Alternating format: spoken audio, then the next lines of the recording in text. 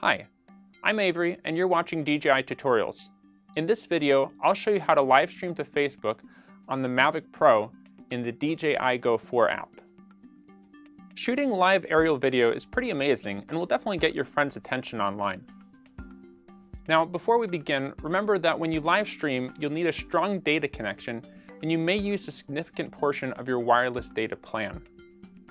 To get started, tap the icon with 3 dots in the top right-hand corner of your camera view to access the general settings. Scroll down until you see Live Stream and tap Select Live Broadcast Platform. You can tap on the platform of your choice here. In this video, we'll cover how to stream to Facebook, so choose that option. Connecting to a live streaming platform requires a little more setup the first time, but it's faster once you're connected. For Facebook, tap on Login with Facebook. This will bring you out of the DJI Go 4 app to facebook.com. Select Continue As for your account. The Facebook app will then ask you to authorize the various permissions the DJI Go 4 app needs to operate. Once you've given the DJI Go 4 app the Facebook permissions it needs, you'll be brought back into the DJI Go 4 app itself. Tap Go Live. You'll be prompted to describe your video and choose the sharing settings for it.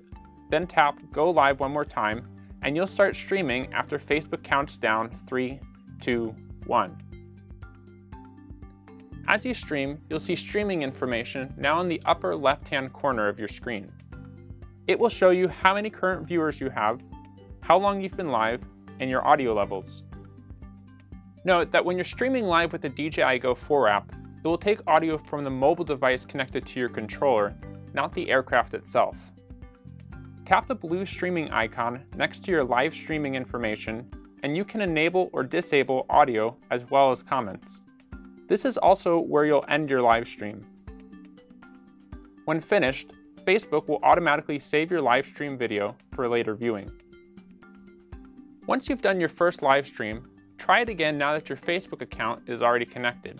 This will help you get into the flow and see how easy it is to live stream once your accounts are connected.